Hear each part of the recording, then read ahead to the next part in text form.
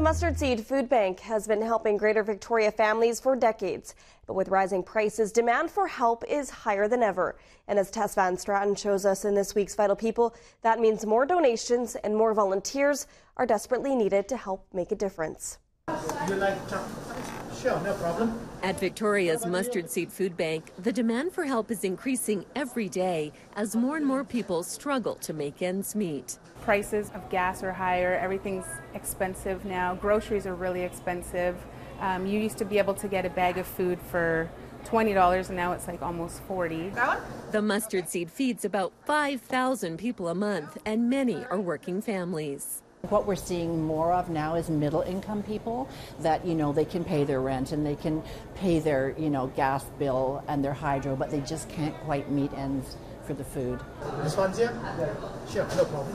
Higher demand means there's a big need for more donations and volunteers. We need volunteers for every position, now more than ever, but always throughout the year we need volunteers. We're super flexible with our hours, with the different roles that we have here.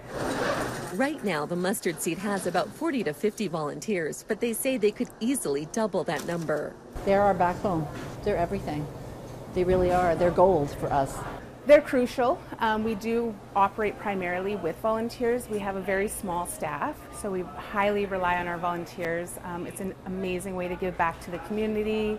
And one of the ways people can volunteer and give back this December is wrapping presents. This year, for the first time since COVID, we're doing Christmas gift wrap at the Mayfair Mall and Hillside Mall. So we're looking for volunteers to wrap, and that will give us some donations that will then in turn come back here. The annual Stuff the Bus fundraiser for the Mustard Seed's also taking place December 5th, and all these fundraisers are a big help. We do have our regular donors and people that give us annually amounts or monthly amounts, but those extra bits of donations make a big difference, especially around Christmas. And we're all here because we want to make a difference in people's lives. We all want to help in whatever way we can.